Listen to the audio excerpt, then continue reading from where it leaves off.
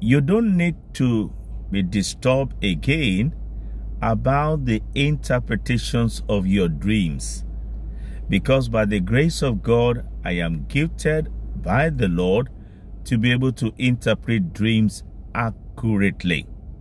So anytime you have a dream and you desire the free interpretations of your dreams, yes, you heard me well, free interpretations of your dreams, add me on WhatsApp with this number, +234 059270 0030. By the grace of God, freely I will interpret your dreams to you.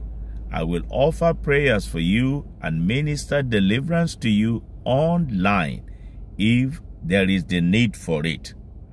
Before I go into the interpretation of dreams, hear this. While I was still praying, the Holy Spirit spoke to me about the lives of some of our viewers.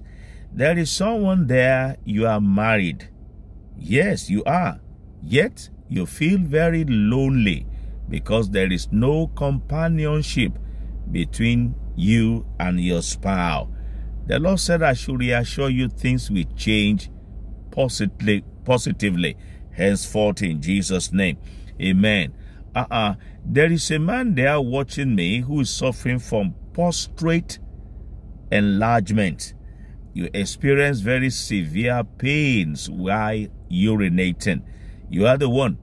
Allow me to pray in the spirit, to pray in tongues, then I pray in understanding for you. Lagijo lofrosilaman, bat tilakutendari. The Lord intervene and heal you now of prostate enlargement in Jesus' mighty name. Amen and amen. It is done. Let's hear your testimony. I believe I'll be a recipient of this prophetic word. You know what the Lord said? The Lord said he will give you reasons to laugh and to dance continually. Amen and amen. That's a big one. Let's hear your testimony also. I earlier told you you don't need to worry again about the interpretations of your dreams.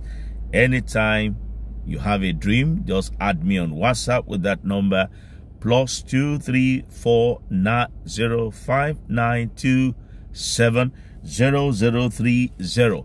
Narrate your dreams briefly, and by the grace of God, freely, I will interpret your dreams to you.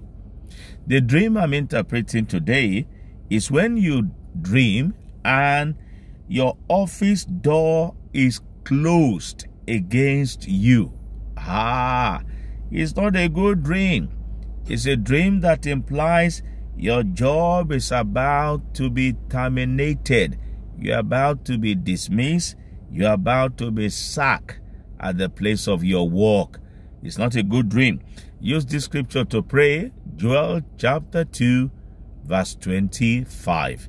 Let me pray for you. In the name of the Lord Jesus Christ, the Lord will show you mercy. The Lord will open great doors to you that no man can shut in Jesus' mighty name. Amen and amen.